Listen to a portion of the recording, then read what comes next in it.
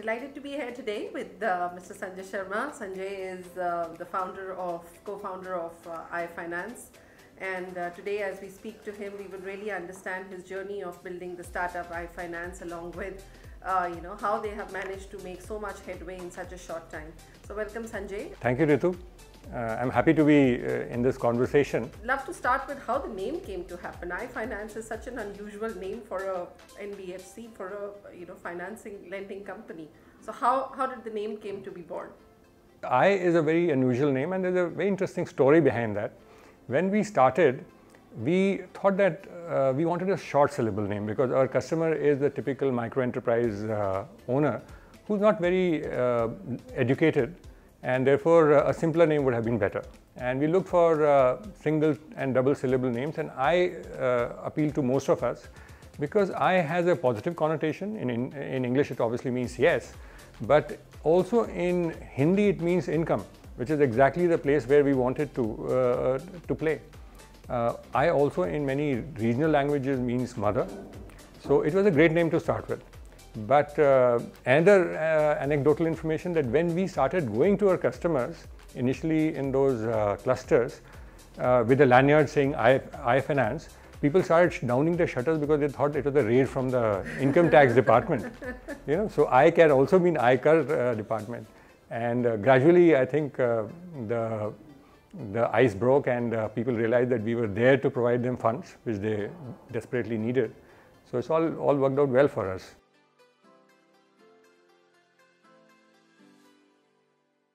That's something that I would say started almost 10-15 years back, and I always wanted to end my career by doing something which was socially relevant.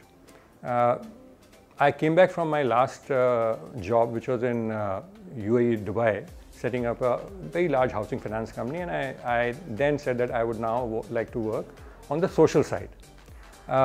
I worked for a year in Ujjivan, which is a microfinance company, and then I decided that just like the poor individual at the bottom of the pyramid needed to be supported, similarly there were micro enterprises that needed support as well.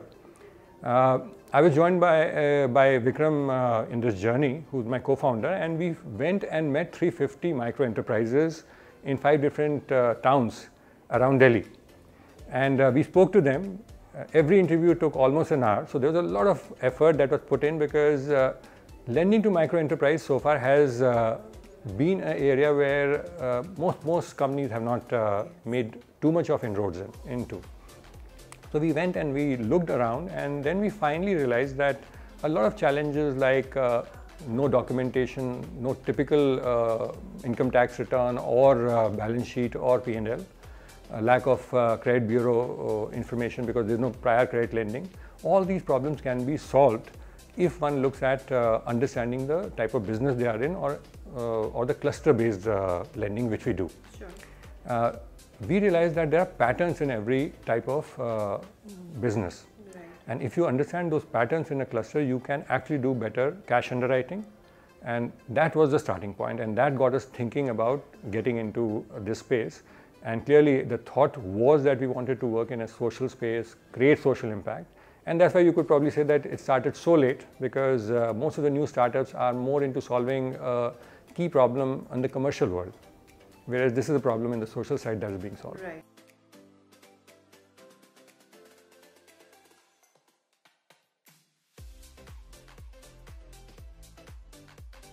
A lot of financial modeling is what sets us apart. We have propensity models for understanding that when is the customer likely to default.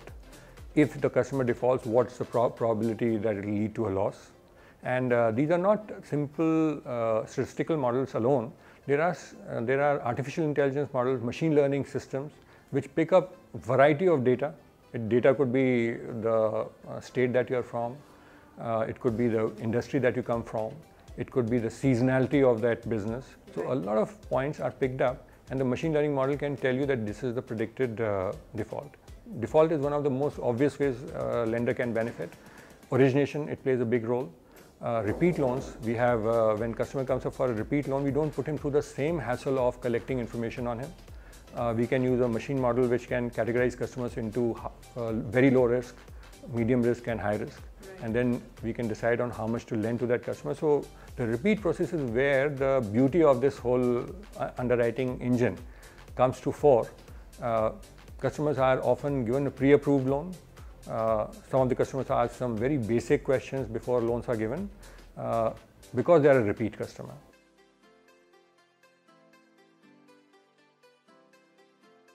The customer does not have too much of investment in capital equipment. So loans tend to be small in size. Average ticket of the loan is 1.25 lakhs. So most of our loans would be in the 1 lakh, 2 lakh sort of range. What do they typically need it for? They need is, as I mentioned, for working capital, and it could be a person who, let's say, is manufacturing garments, and he needs that money for buying the raw materials, paying the wages of their employees till they sell the products and get the cash back.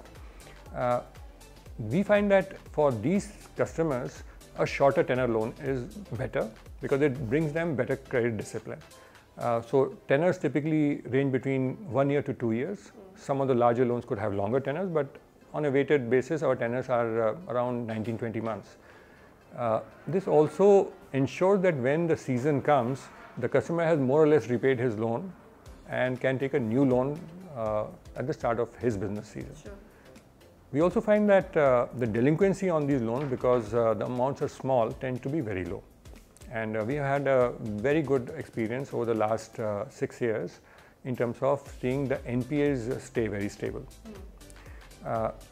For these customers, I think the repayment is important because that's how they get their repeat loans. And I think repeat loan brings in a win-win for everyone because they can take a larger loan, and we have a great history now to work on.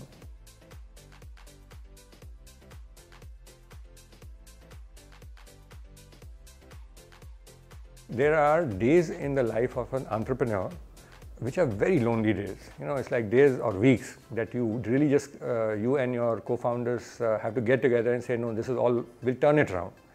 Right. And I think it's your sheer confidence and commitment that sees you through on those days. We've seen some early challenges, while on the commercial side, let me use the example of demonetization. We were hardly into our 3rd year when demonetization happened. Demonetization impacts our customers in a much, much larger way than anyone else because all our customers transact primarily in cash. Correct. Now, if the cash was to be sucked out of the economy, a lot of businesses stayed closed for quite some time. In fact, there were the garment manufacturing cluster in Gandhinagar here in Delhi, which remained almost closed for 2 months. Yes. And for these customers, they don't have very large amount of savings to tide them over. We had a quick discussion and we realized that rather than tell the customers not to pay for some time, we reduced the installment to 1/3. Okay. And we said that let them pay the 1/3 installment for the next 3 months, and the 2 installments that will remain arrears, we'll pick it up right in the end of the loan. Right. So these are sort of things that one has to look at. In a typical banking or a finance environment, changing the installment would have been something that people would not have liked to do. Here we understood the customer and we did that. And because of that, while most of the MFI industry and a lot of NBFCs went into double-digit default in their NPA levels, our NPA levels never crossed 2.7%.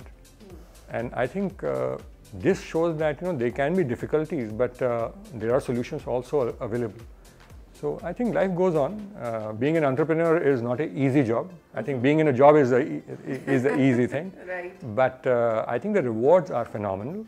When things do work, it gives you a lot of satisfaction that you can see your idea taking shape. In 6 years, we have now 120,000 customers. A lot of people, when I even go to the government forums, realize that it's a very large number considering what other programs have achieved. Right. And that's a big satisfaction for me.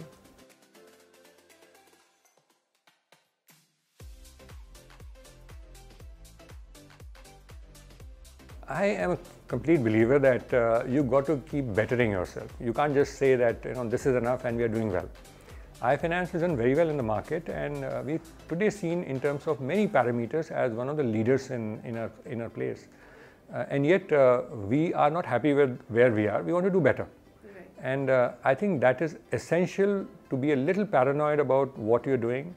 When we started, we always used to say that, that the next competitor is going to be just 6 months away from us. Today, fortunately, some of the competitors are more than 2 or 3 years away from us. But you got to keep improving. Right. And I think the way to look at it is that whenever you look at a problem, you find an immediate solution for the problem, but look at what the long-term better solution is. We are very fortunate, Ritu, that we are in an environment where there's so much of digital infrastructure available. The India Pack, the JAM network, etc., is a huge opportunity, I feel. I wish I had seen this opportunity when I was in my 30s, but still it is available, and I think that is a huge opportunity which India should leverage. We are beginning to leverage that. A lot of our KYC related checking of credit bureau is all online. Right. So I think one has to keep thinking of newer ways to help your customer, and that is how the business flourishes. Liked the video?